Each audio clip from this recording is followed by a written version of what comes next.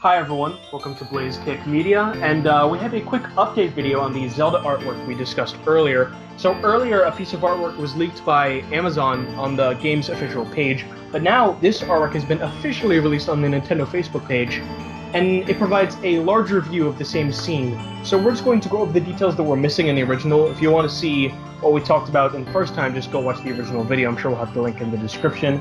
But the new things here are the bridge, the lake, the snowy mountain, and a full view of the tiny tower on the right.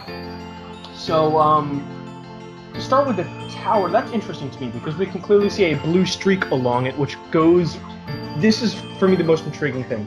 That blue streak sort of lines up with all the blue energy we've seen so far, which leads me to believe that this tower, maybe you can activate and it sends power to different parts of the land. I firmly believe that there's a big theme about energy and like this whole blue glowing energy in this world, and I feel like those towers will be a big part of it. And we can get a better view now. It looks less like a Master Sword. It still has a sword-like shape, but now it's more clearly defined. And just to the left of that, we have what I would assume would be the what do you call it in 12 bits? Is the Bridge of Eldin? Yeah, I'm assuming that's the Bridge of Eldin. At least the Bridge of Eldin was in one of the original game demos, so we're assuming that's the Bridge of Eldin. And right under it, there's what looks to be Lake Hylia, which we can now more clearly see. A lot of people were saying this stuff at first, we thought it was fog, but now we can clearly tell all of it's water, due to the presence of the blue water on the left. So we have Lake Hylia below. And it's very apparently doing a light reflection, which is what we were seeing. Right.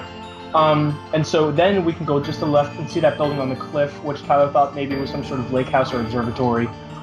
Or actually, were you saying that was, or the other tiny building, all the way at the bottom? The building at the building at the ridge, yeah. Okay. And if we look all the way back, we can see snowy mountains, which we had not seen before. We couldn't really tell they were snowy, so this is very interesting, gives us a better picture. Tyler had commented earlier, oh, the lake is missing. And I didn't even notice the bridge was missing either, but now that we can see the bottom half of this photo and some of the left, we've got a much better picture now. Yeah, the ideas that I had before about it being more reminiscent of the classic Zelda map is a little bit different now, seeing as how once you add two entirely new biomes to a picture, it completely changes the look of the world to you. For sure. And also on the note of the tower that you see close to the rock face, it very heavily resembles a watchtower of all things. The top looks open, almost like a gate or bars that end at a steeple.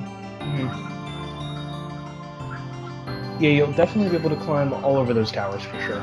Yeah, as is indicated by the rock face. Rock climbing still confirmed, guys. Oh yeah, absolutely. That's still in there. So that's it for this quick update video. And thank you for watching. Be sure to like this video and share it. Thanks for watching.